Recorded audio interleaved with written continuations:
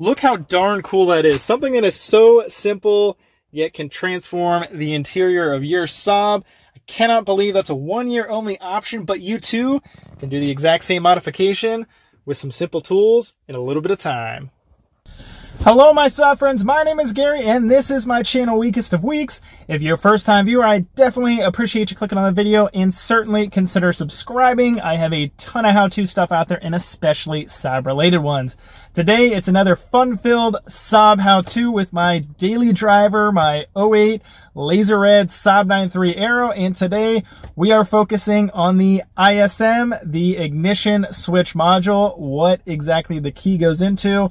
Mine is currently sticking. It's still somewhat functioning, but today, believe it or not, there is a way to upgrade your ISM in your new gen Saab 9.3. That's 2003 to 2011/2012. So stay tuned.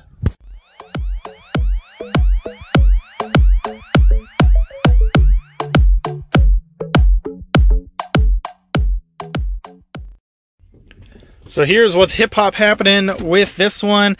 When I go to start it, it's supposed to snap right back to the on position after you hit the start. Well, unfortunately, it is sticking in the start portion. Of course, now it doesn't do it, but just trust me, that's what it has been doing. I promise you it. And of course, the one time I decide to film it, it actually works. So just hold on. Let's try this again. Take two. I'm telling you, it's going to stick. Oh, it's what is happening? All right, so apparently I'm a liar. So mine is no longer sticking, but for a while it was sticking on the start position. I'd actually have to kind of push it back to the on position. Anyways, so this one, regardless of if it's sticking or not sticking, I'm going to be replacing it and upgrading it anyways. Here are the tools that I'm going to be using to complete the job. Trim removal tool, totally option, not 100% required. Same thing with the screwdriver. So the trim removal tool is going to pretty much take place of the screwdriver, but when it comes to actually removing the ISM, pushing in those clips, and especially the electrical connector on the ISM, the screwdriver is definitely going to come in handy. And then, you know, with the trim removal tool, it's going to be similar, just less chance of scratching things up. T25 Torx bit, and of course a 3/8 ratchet. And for starters, I'm going to be removing my cup holder. Now this is entirely optional. It's something that I did a video on previously. I love this 3D printed cup holder, and if it's something that you're interested in, go ahead, click in the top. I did a video on this specific cup holder and the options available from the company MN Proto. But we're going to start by popping out these cap covers.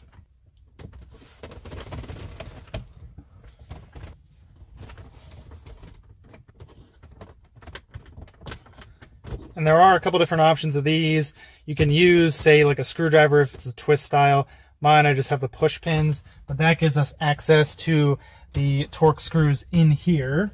Since I have this optional cup holder, I'm actually opting to use a Torx screwdriver. It's, again, a T25. That way, it gives me plenty of room because you need something very long to get in here for this optional cup holder. Now, if you have the original coin slot holder or whatever they call it, you're definitely not going to need anything deep well whatsoever. But in this case, I am going to cheat and use an optional T25 screwdriver.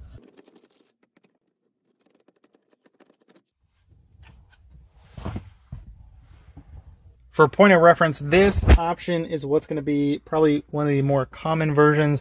Yes, there was the factory Saab cup holder, rather rare.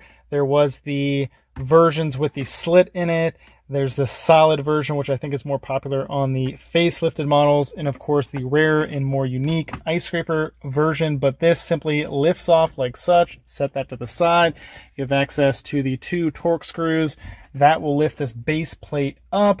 And then that therefore gives you access to an additional hidden Torx screw underneath here.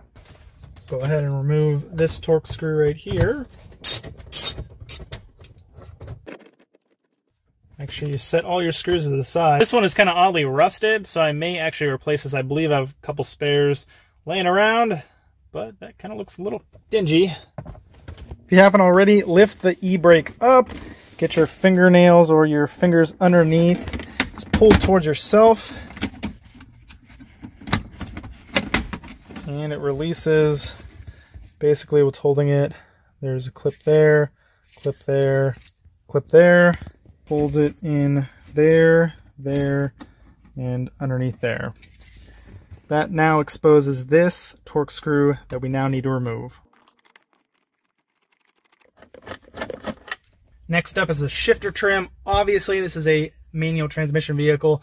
Automatic will be slightly different, but a similar process. You can get a trim removal tool or even just your fingernails. Push up around this ISM underneath the trim. That'll pop straight up, and you'll kind of pull it back your way a little bit, and then you can easily just kind of pull off this rubber mat, set that to the side. Now, I am just going to keep this in place. I'm just going to set it to the side. Just mainly because they're on the boot inside here, there's a thin plastic retaining ring, and over time it gets rather brittle, so I don't want to risk getting this boot out and breaking it. So it's not 100% necessary to remove this trim piece. Now, if it's an automatic, you can easily remove the entire thing because clearly you don't have this boot here. But for instance here, just going to leave it in place. Now what this does, it will expose on the automatic transmission torque screw right here, which you'll need to remove, but because I have a manual transmission, don't have to worry about that. But also two, automatic or manual, you have two additional torque screws up front there.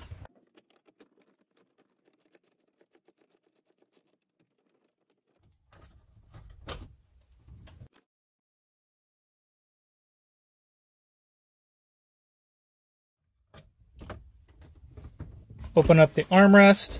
We now need to remove this rubber piece. Removes pretty simple. Just lifts up like that, set it to the side, and that exposes the two torque screws we need to remove. Disclaimer, this is sort of my junk drawer in my vehicle, so I did clean this before I started filming.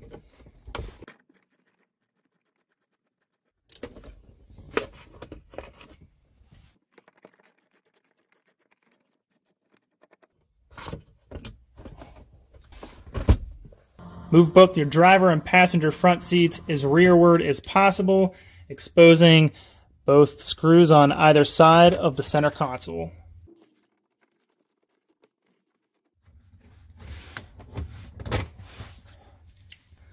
Now you can lower this down and pull backwards, and you can finagle it out. Set it to the side. That's what it should look like. Same process on my passenger side here.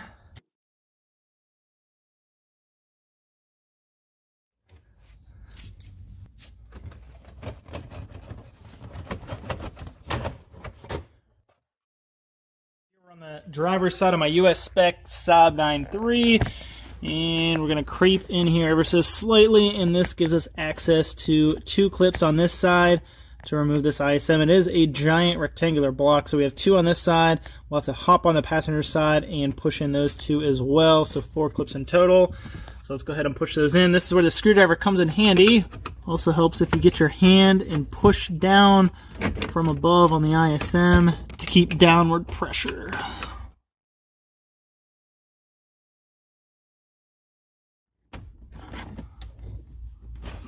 Now onto the passenger side, same process as before. Get your hand on top of the ISM, keeping downward pressure. Push in the clips. Alright. And the whole point of loosening all of these screws up top is that way it keeps everything as flexible as possible. So if you lift up on here, you can see now everything's real loose. So we really shouldn't have to remove any of this ductwork. And let's see, here is the clip that we'll need to remove. So we'll lift up on this and we'll try to get a better angle at how to remove that clip. So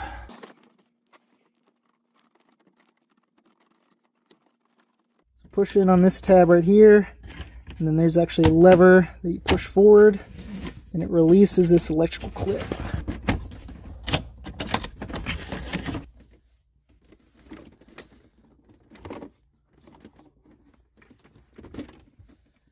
Here's the old one. And these things get caked with all sorts of crap. I mean, this looks pretty gross, but this is by far one of the better ones that I've ever seen. Here are the ISMs. Left one, original one I just pulled out. Right one, the new-ish upgraded version. And full disclaimer, that is a used one I purchased off eBay. The original one, part number 12801-010. If the filth around the edge didn't give it away, this is in fact the original one. Now, comment down below if you want to see me dismantle this, clean it, and reassemble it. If you would find that video helpful, just let me know down below and I can certainly do a video on that. But here is the new-ish upgraded version. Part number 12786-386. Now visually, they are identical. What is different is internally. This one was only optioned a 1 year only on the new Gen 9 3s when they first started in 2003. Regardless of arc linear arrow models, it came with this lighted version. So the lock off on start portions light up with the exact same green LEDs as what's in the interior. It's very cool, and it actually dims down with the dimmer switch. So I imagine GM tried to cut corners. So in 2003, they thought it'd be a great idea to have this switch. And then in 2004, all the way to its demise, 2011, 2012, they cheapened out and went with a non-LED light-up version. I will actually link in the description below a very informative thread on a forum that I saw how to dismantle this and add in some resistors and LEDs, but that's between you and me, well above my knowledge with soldering and stuff. So the route I went with was sourcing a used 03 model. And now it's time to put this to good use and put it in the vehicle. This video is brought to you by the creaking and squeaking of a GM interior. Anyways, here is the new to me ISM from the 2003 9.3. One thing to be extremely cautious about is it does have a rubberized coating around the end here, and it's easily scratched up. So we definitely want to be careful whenever we finagle this thing underneath here. So how I'm going to do this is lifting up on here and then just snaking it ever so carefully down in here, and you'll want to get it to the side. That way we can easily hook up that electrical connector. ISM is on its side. Now I have the connector facing the passenger side. Here is the actual electrical connector. Lever needs to be loose. Here is what needs to go into the channel. So just kind of guide it in. And then as you close the lever, it pulls the electrical connector in. You'll get a nice satisfying click. Give it a slight wiggle. You're locked in. Again, lift this up. Snake it in here. And line it up. Push it upwards. You'll get the click. Push down a little bit. Make sure it's not loose. Now it's just reassembly. If you have the sound deadening, now that the ISM is in, we want to put this back. Notice how this stepped up notch is there. That'll actually go towards the back here. And it's not really securely in place. It just kind of sits in there. I mean, it's sound deadening. As long as it's in there, it's doing its job. Here is that long side console piece. This bolt faces towards the rear of the vehicle.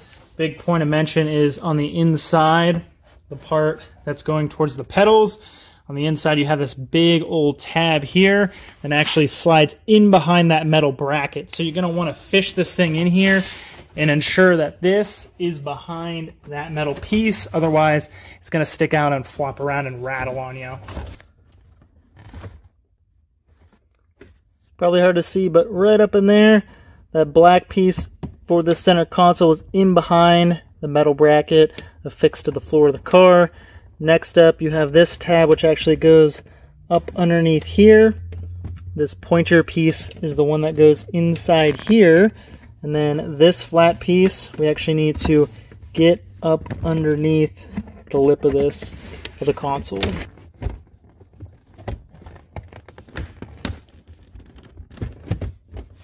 Now we need to line up the holes. So this front piece goes over top of the back console piece. And you may or may not be able to see, but we need to kind of wiggle the back piece forward, line up the hole, shove the bolt in there, and we'll start it. So we're gonna wait to fully tighten this till we get the other side on, and also we start to fasten this, because this will need to come down, and if we need to lift this up a little bit, we can adjust it, lift up, and then tighten it to just kind of make some of these gaps more appealing. Need to push down, make sure these are locked in because there are metal clips in there. Now you want to use, there's 2 specific torque screws like this that are kind of different than the rest. So we'll go ahead and start these, 1 on each side of the front, and then we will fully crank these down.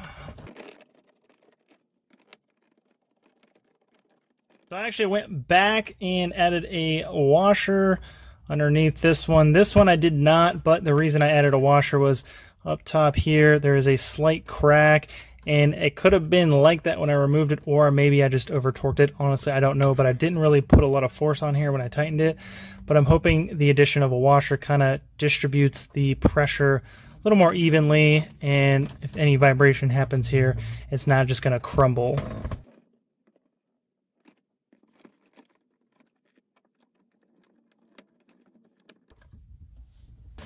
This one that was rusty when I pulled it out looked like this. I said I'd replace it. This is one that I found in my parts bin. Not perfect, but a heck of a lot better than that one.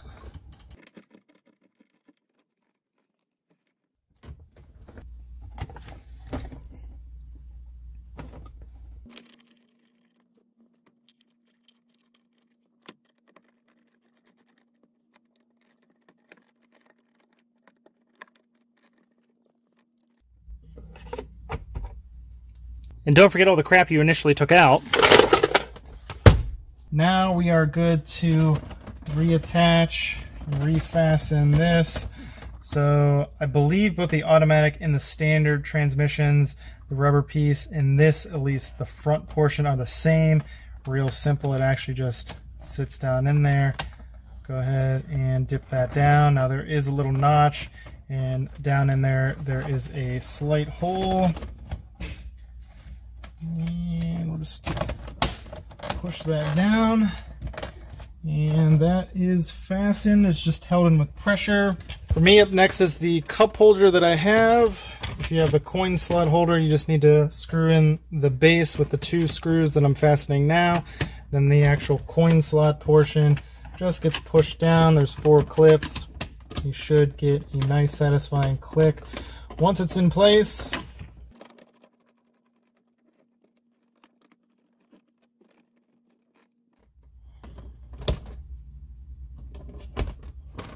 This little piece is super awkward underneath the emergency brake lever.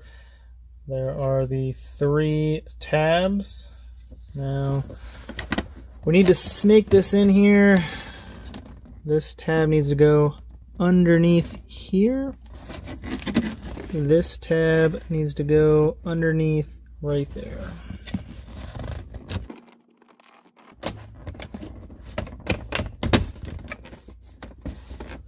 Clips in like that. With this piece underneath the e-brake now in place, the last step to the puzzle here would be to lift up underneath here a little bit. That way this gets pushed up a bit so you don't have some absurd looking gap, and fully tighten on both sides the bolts for that front center console piece. But here is the finalized product. I mean, let's be real, looks identical to the original one, but what the most important part is, let's cut the lights and see what this thing looks like in the dark. Here's the big reveal. Currently, all the lights are off. We'll go ahead, open the door. That way, the lights turn on. You can see the initial lights, the odometer. Nothing else is on because the ignition is not turned. But look at that. The ignition is lighting up. We'll go ahead and turn the key to the on position. That way all the other lights turn on. I'm not going to start the car because I am in the closed garage right now, but let's see if the dim function works.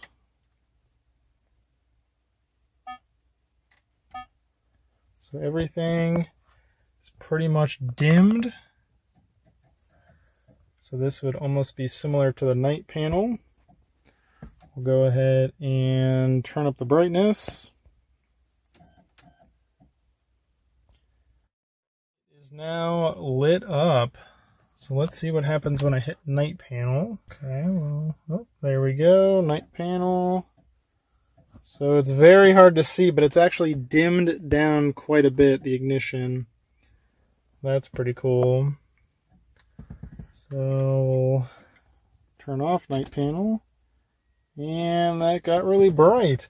So I feel like the camera doesn't do the brightness justice, but man, does that look so cool. Wow, look at, now everything's turned off. Look at that. Look how darn cool that is. Something that is so simple, yet can transform the interior of your Saab.